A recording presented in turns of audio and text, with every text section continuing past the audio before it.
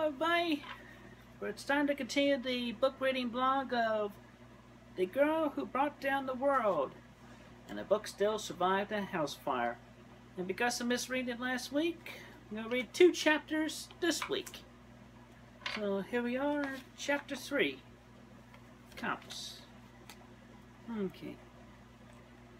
Kate drops her pencil and closes her diary. The noise that she heard distracted her from finishing the day's entry. Mom, Dad, it's too early to be special time. Does that mean I can't come out? Yelled Kid from inside her room. Kid, don't go out, Vivian yelled back. Okay. She went up and locked her door. She stared up at the ceiling while she kept hearing various banging and shattering noises. This special time with Mom and Dad is really loud this time. She turned up the radio. Miles and turned up. Kid, let me in, dear Lord, let me in, screamed Miles from outside the room. Listen to your father, let us in, echoed Mimi. And next up in the QT 96.9, the Striped Zebras. We were watching with our eyes as little guide. We saw 15 people moving the groove, so we joined them up in stride. We were dancing. Yeah, I hate this band. She turns off the radio and hears only silence. Can I come out now? No response. I guess I can come out now. It's over, right? She unlocks the door and sees the house in ruins.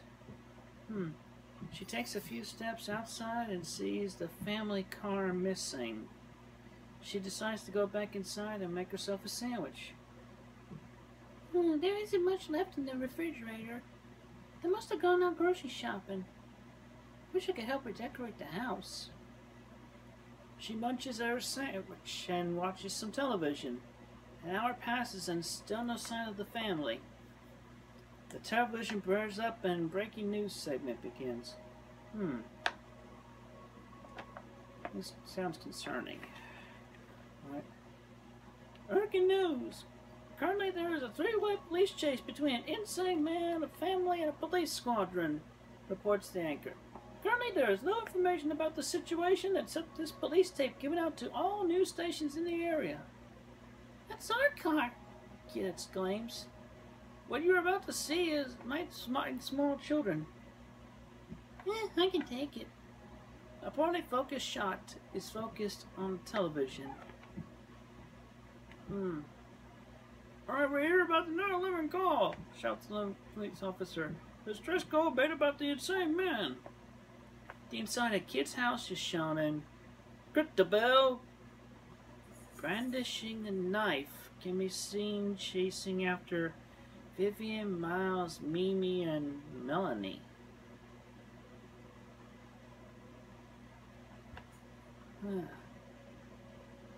Alright, remember last time. I love you, Melanie. The cops.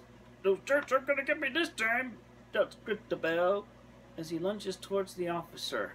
The officer is stabbed at the chest as he attempts to call for backup. Christabel resumes looking for Melanie. Sir, we legally cannot harm this man, says the cameraman. What?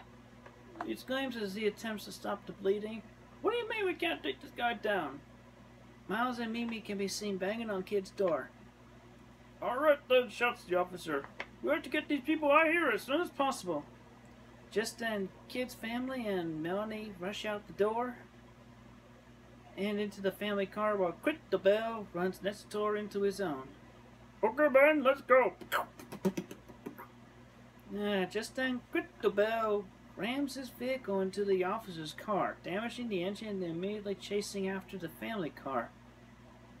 Alright, go Christabel. Take down the damn jerk cop vehicle. Alright, let's see.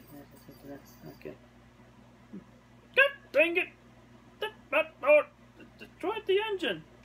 Jim, what were you saying about not being able to harm this man? He's under government protection, informs the cameraman. It says that here that he is under legal protection. And we could all go to jail for the rest of our lives just for hurting him. What the hell? Yeah, the newly elected Democrats has passed some bill that gives his kind some sort of legal protection from their own actions. They say he is unable to fully process his thoughts or something like that.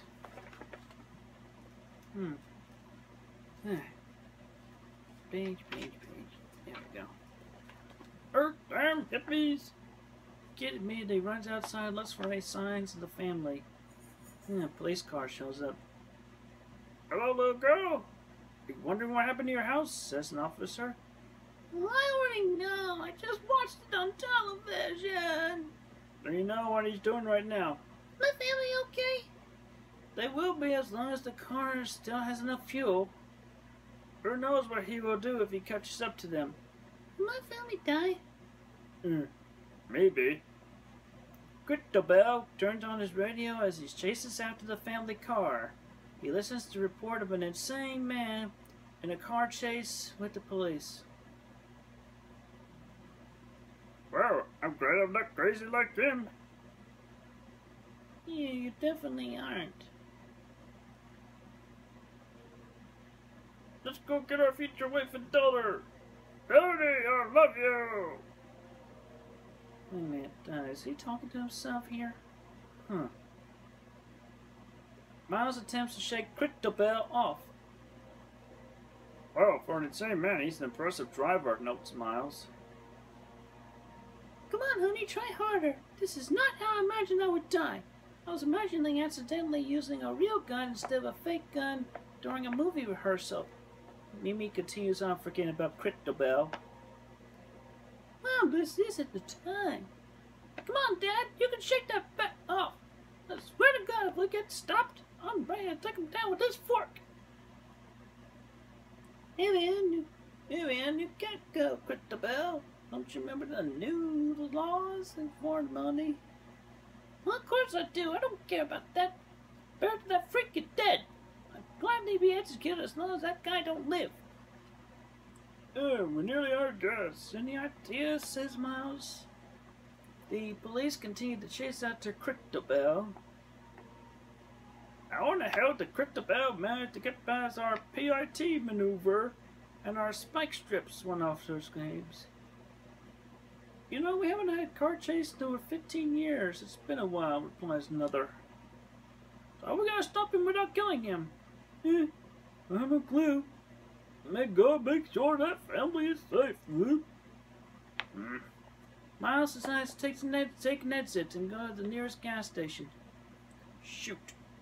I don't have any cash. I don't have my wallet on me. Anyone got any cash? Miles asks. And then I would become rich all the time. Movies I would be in. Oh, and I don't have. Oh, I don't have any money on me, says Mimi. Yeah, spend all on ice cream, says Melanie. Nope, says Vivian. Christobel's car stopped right behind him. Melanie, why do you run away when our love is written in the stars? I had a dream about it. God told me to marry you and have a future daughter. Yippee-ki-yay, mofo! Shouts Vivian as she attempts to stab him with a fork. Christobel merely takes a step to the left as Vivian crashes headfirst into the concrete. Ouch. Melanie begins to run while Miles and Mimi tend to Vivian. Melanie soon realizes that Christobel is too fat to actually chase after her. She looks behind her to see Christobel out of breath. Ugh, thank God, says Melanie.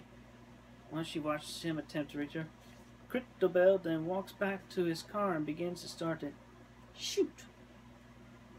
Melanie watches as the car slowly reaches her. Melanie! Christobel shouts. Please, I only want your love! She runs past the car and back to Miles, who is still tending to Vivian.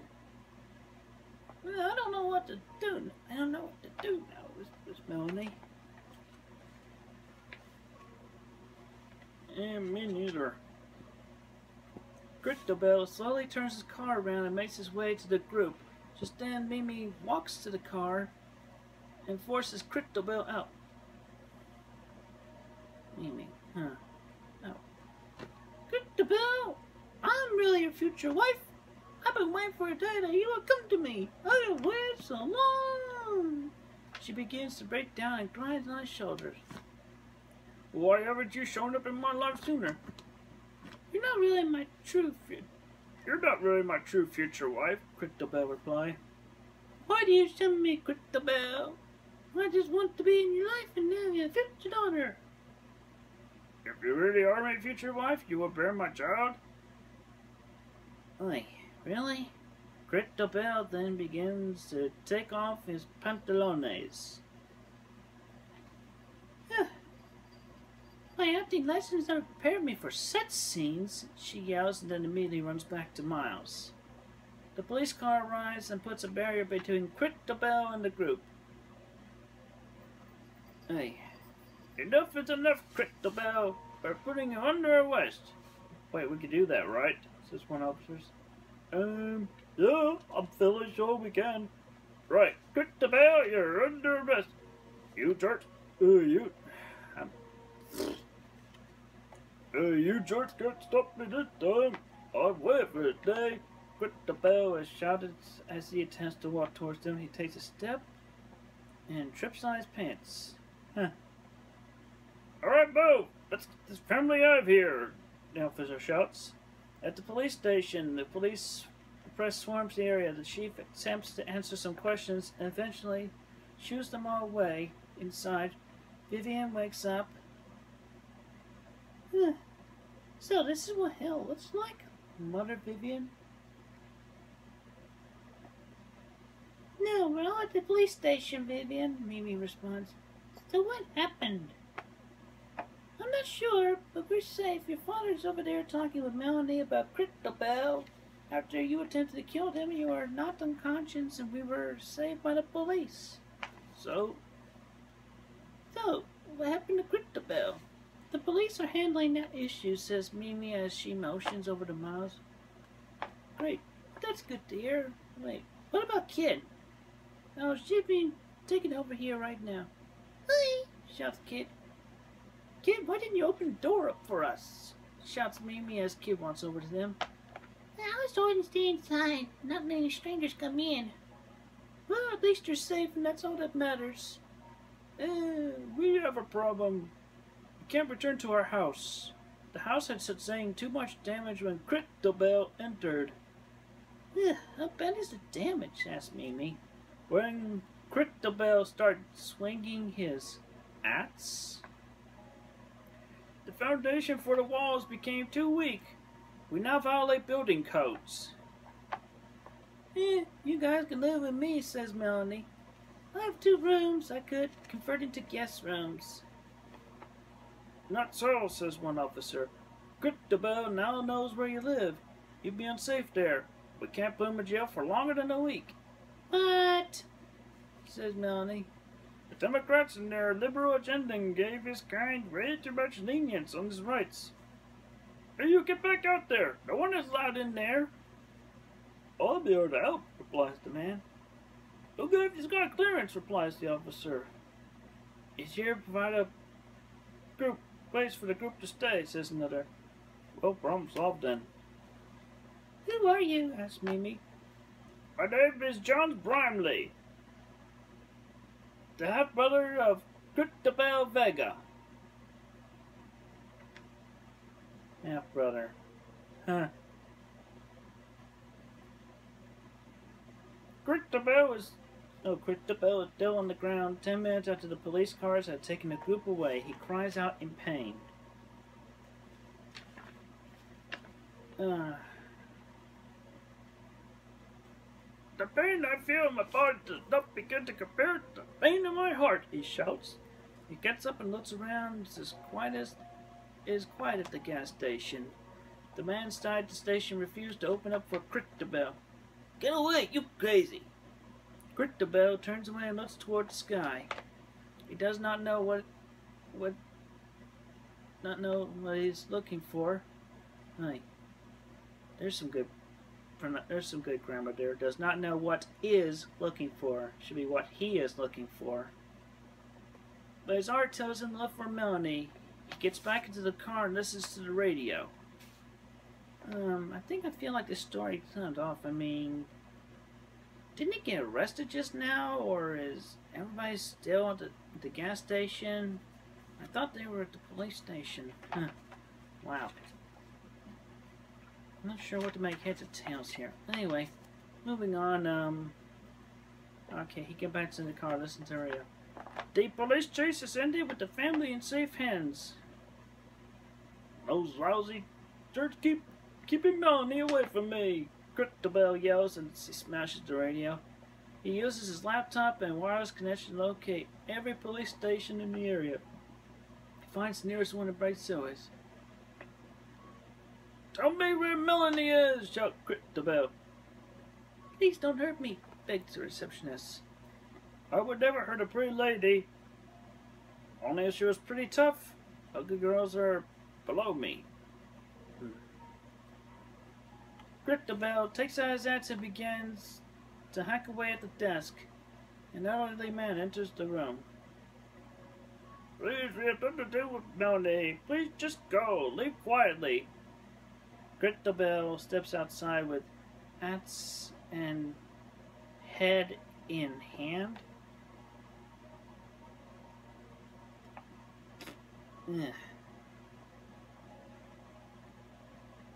I'll be able to see the expression on my face as I genuinely respond to this. And it's like, Alright, chapter 4. Asylum. Alright, Jones, Kepler. Welcome to my mansion, says Jones. Do you have ice cream, asked kid? Yes, plenty. How can you afford all this? Asked Vivian. I'm rich. Oh boy. This is a good comparison to Movie Critic. I'm rich. I'm a famous newspaper columnist. I have written many books, with 5 of them selling over 1 million copies. I have to apologize for my half-brother's behavior. Off topic, I could compare this with my half-brother. I'm rich. I'm a famous movie reviewer. I've recorded so many videos and uploaded them onto my website for free, CWCville.com. And I get to be paid for going here and going there. I take my wife everywhere with me. And what do I do with all this money that I keep getting in there and out? We pay heavy rent in New York City. Instead, send it to my mother and her daughter. You hear me, Cole? Cole Smitty? Anyway, back to the story. Oh. Yeah, no problems. If you're rich as you say you are, Vivian smirked. One more thing, Jones. How did Christabel become this way? Oh, you're in for a long story. It all began 30 years ago. My father took me from place to place, always having one-night stands with chicks, and then just moving on his way. He was a musician, a fairly talented one, who let his ego get to him. Oh boy, if you knew the trope about Cole's actual father, Vivian, you're pretty much describing the opposite of him. Nah. Well, one night, he met Christabel's mother. For some reason, he decided to have a change of heart and stay with her to raise Christabel. The day he was born was the day I was shut out of family. Huh. That's definitely not the case for Cole either. They paid so much attention to him, perhaps for good reason. Christabel wasn't an ordinary child. He was slow in learning, yet quick to react. I remember he once told me about his dreams of being on some kid's show. He always said that the dreams were God-given. Religion never played too big a role in the family. But after Christabel's birth, religion began to strangle us. They wanted anything to make Christabel a better person.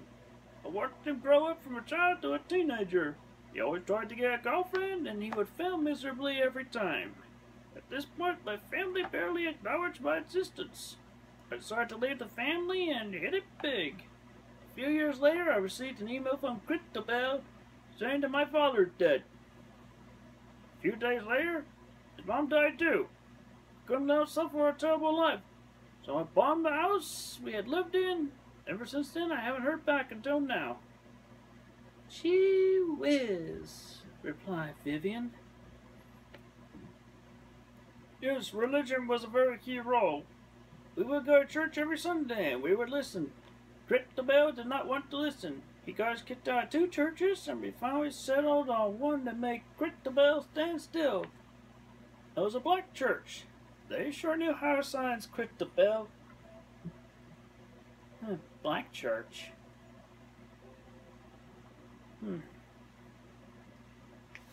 Alright, Melanie. Yeah, so Jones, what about Christabel? Can you still find us here? No worries, I installed some new security on the mansion grounds. You'll never figure out how to get past them. Well, here we are, your new home. The doors of the mansion were open and inside was a large entrance hall filled with many doors. Everyone dispersed into their rooms and they all came together for dinner. The family and Melanie finally felt safe.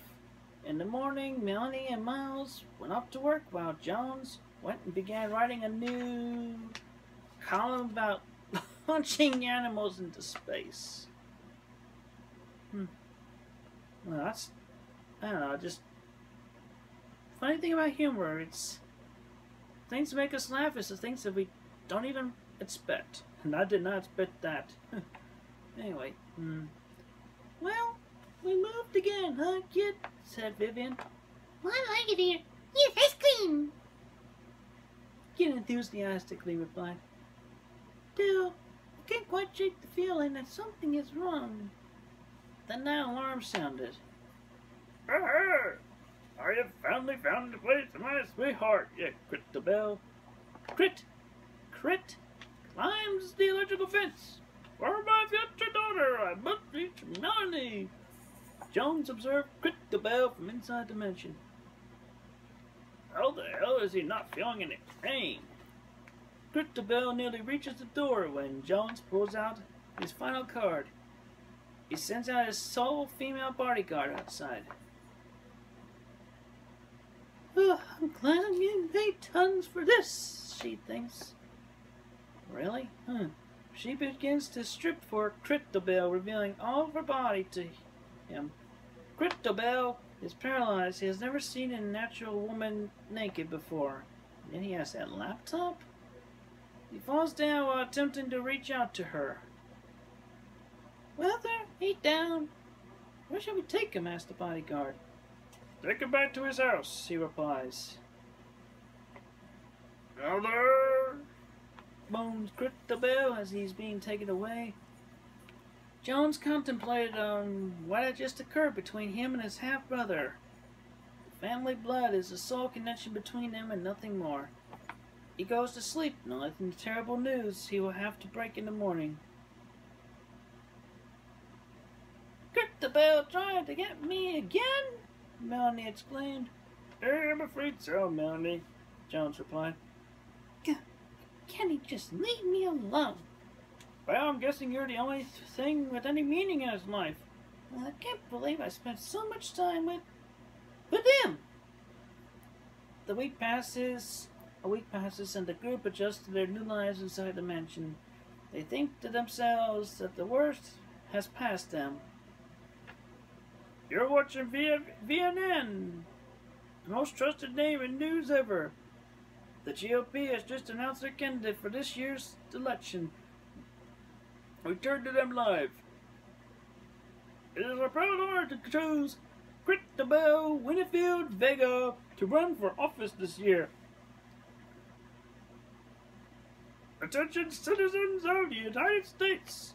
You should all know me by now, but if you don't, my name is Christabel Winfield Vega. Cheers erupt from the audience. If you elect me, I will make sure all the terrorists die. More cheers erupt from the audience. The Democrats will go down? I'm sorry, I would not take down the Democrats. What do you mean? I'm a moderate. I could go either way. Democrat, Republican, whatever. Anyway, anyway, whatever. I'll read it. The Democrats will go down. Even more cheers erupt from the audience. Our will fits America! The TV shuts off. What the hell just happened? Asked Melanie. I've always voted independent, says Mimi. This can't be happening, says Jones. Why would the GOP pick this guy? Do they even know what they're doing? Thank God my half-brother is suitable to be president. The American people know better than to choose someone like him. A few months pass and Christabel is shown all across America. He is the flashy Republican candidate with a charm that has taken America by storm. His speeches have been impeachable, and his looks have been sharp. Welcome to VNN. It looks like this decision is final. Our new president will be Christabel Vega, with an electoral vote of 376 to 158, with Christabel having 60% of the popular vote. I can't believe Christabel has won. He changed so much, says Melanie. Do you think our child can live in a presidency run by him? I know, Mel. Can't believe it. Everything he did normally. Could he really have changed so much, asked Jones? Yeah, maybe he did some soul searching. I can't imagine how much soul searching it would take to fix my half-brother.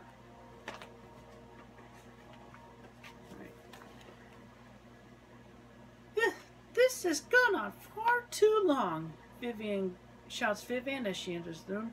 We had a year to attempt to end this nonsense, and now he's going to be the next president. I don't know, Vivian. You might have actually changed for the better. I don't think I can bring myself to go now, says Joe solemnly. Breaking news, this is VNN. Our current president has just died of a heart attack. And Christabel Vega is now being sworn in right now. Let's go to the inauguration live. I do solemnly swear that I will faithfully execute the office of President of the United States and will do my best of my ability to preserve, protect, and defend the Constitution of the United States, recites Christabel. Also, I would like to add... I do not feel like I want to read this the second half of this quote right here. I would say in my opinion, in my perspective, honestly, I mean, I would definitely protect the LGBT group, especially since I am part of them. I just feel like, BB&G, what the hell? How dare you? Anyway, so says he would not protect them under the new constitution he was writing. I'm glad this is just fiction. Anyway, so Jones asks, "Wait, what just happened?" "Oh, this can't be happening," asks Melanie. Kid and her parents barge into the living room. "Well, it's like we're moving to Canada," says Vivian. "Come on, kid, let's pack in." "Impossible," gasped Mimi. "This is not right," Miles looks away. "This can't be. I've already chosen my vice president, and his name is Rabichoso." Taking a guess at the pronunciation, it reads Rabbichoso. Rabichoso. "This is a picture of him," announces Christabel. "Wait, that looks just like the main character from Master Monster Slaves and the main character from Hyper Magician's Robot combined," Kid realizes. He's saying he's combined two characters for children and made up his own little character, and now he's going to use it as his vice president, says Vivian. Shoot me now. He doesn't even own copyrights on those characters. How can he claim that this Rabichoso thing is legal? Asks Miles.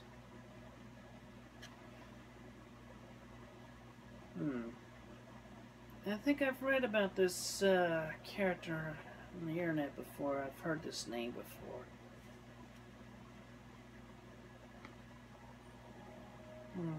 Whatever, I'll read it. Where was I?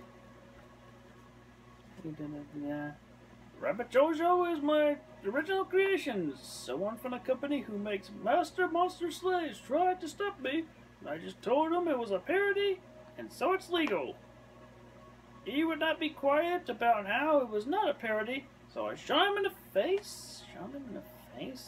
Has Crit the Bell as he is broadcast all around the world during his inauguration. Yeah, what? Shoots the guy in the face and he gets picked on the GOP? I thought Crit the Bell actually improved himself during the campaign and now he's reverted back to his insanity, Jones incredulously exclaims. And the difference is that he no longer has a script, Miles points out. Thank God, Miles. He can get away with almost anything now. Well, Jones, let's drink. Right with you guys, Melanie and Mimi add. I'm listening to the Rabbit Chozo give out his speech, Interrupts Kid. Well, that sounds about right. I will make sure to destroy those evil Middle Eastern countries and their impure religions, says Rabbit Chozo, whose voice is being done by Crit the Bell in a falsetto. Yeah, I would not do that. There's a piece of paper being dangled in front of the camera, accompanied by the voice of the president, and the falsetto flashes on the television. Vivian comes to a startling conclusion. My God, the American people can't stop him. It's impossible to impeach a president now. We have no legal power over him. And he has all the power in the country now. We're screwed. We're really screwed. I'm still watching Rabbit Chozo give out his speech, says Kid. Come on, Kid, give it reality. Also, I would like to capture of the Melanie alive. The winner will receive 500 Crit the Bell Vega dollars or CBD, which can be used to buy official Rabbit Chozo merchandise or positions of power, announces Rabbit Chozo. What? Shouts Melanie. The following people... Oh, wait, I'm sorry. The following people must also be brought with Melanie. Dead. The names are Kid, Vivian, Miles, Mimi, and Jones. If you bring their corpses in fresh, you can receive a 50 CVD bonus. What other nonsense? The room is completely silent. Jones slowly looks outside the window. He can see the security features already being taken down by a few people. There are people out there who are actually trying to kill us? I thought... Not kill us? I thought people were better than that. What's happened to humanity? Shrieks Mimi. Natural instincts towards power overwhelms any trace of humanity, muttered Miles. We need to get out of here, shouts Jones. Sir, I've raided the car, says one female bodyguard. Thank you, Hannah. Wait, are you just not trying to kill us? Sir, I would never do that. However, your other bodyguards will. Hannah, will you come with us? No, sir. I'll hold off all the other bodyguards while you escape. Now go. The group hurries to the car. Jones begins the vehicle and drives as fast as he can out of the brick driveway and onto the road. Hopefully the rest of America won't be able to identify us as easily, says Melanie. I just hope when the time comes our child will be healthy. I don't know what we're supposed to do now, Jones replied. I've never felt such emotions. I can't describe them. We need to grill Crit the Bell, says Vivian. What's that? Asks Mimi. We need to kill Crit the Bell. We must make sure his reign never comes to fruition. He's a monster that should have been put to rest a long time ago, Vivian angry announces. I have to agree with my angry daughter, I replies, Nas. We've got nothing else going on for us right now. Might as well. Yeah, I have a feeling this is all my fault. If I never got so close to him in the first place, maybe... My fruit death as president will be to make today Rapachozo Day. Everyone must take the day off to appreciate my original creation and buy at least one piece of merchandise. Only official merchandise, not cheap knockoffs. For those who do not know about Rapachozo, he was born 20 years ago and is of legal age. He is our current vice president. He has a girlfriend who we actively have sexual relations with. Jones turns off the radio. Kid stares outside the window. Hey, kid. Hanging in there? Asks Vivian. Kid attempts to answer, but then closes her mouth, looks away. She only allowed herself to think alone. I've thought about people. I look at each car. I might see a smile on one of the faces, but what if that smile is only because they want to get us? I'm scared. Please, someone help me. And that's the end of chapter 4. Next time I'll read chapter 5. Okay, thank you very much. And in case you're wondering, this is another custom figure of myself. And the hair matches. Yeah. Still. What is... Okay. Have a good day. Thank you.